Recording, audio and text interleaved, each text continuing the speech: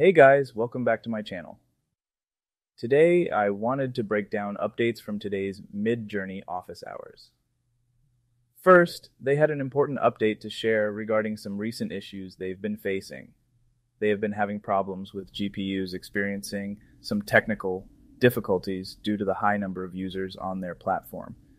A big thing is free trials are closed right now for MidJourney. Unfortunately, they don't have a known date for when free trials will be enabled again. Why? Well, they have recently discovered that a large group of users from China have been exploiting their system by creating multiple free trial accounts and other Discord exploits to get free images using MidJourney. But let's move on to some exciting news. We have some major updates coming our way. First of all, they're pushing a new model of version 5, most probably today.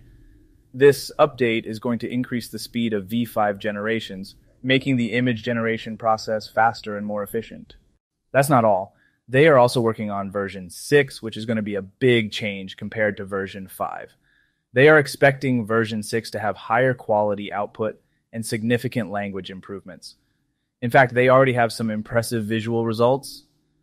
They also mentioned they are working on version 7, which will have the ability to add text into images and will have a lot more knowledge base.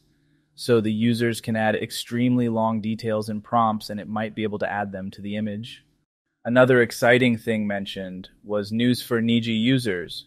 Niji version 5 is coming soon.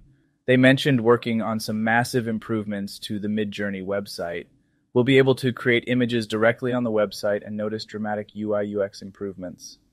Some new Discord features are being worked on, including more options to create more than 4 generations. Plus, they're improving content moderation to control trolls and make our community even better. That's it. Thanks for tuning in today to hear about MidJourney updates. I appreciate your patience and support. Subscribe for more updates, and as always, happy generating.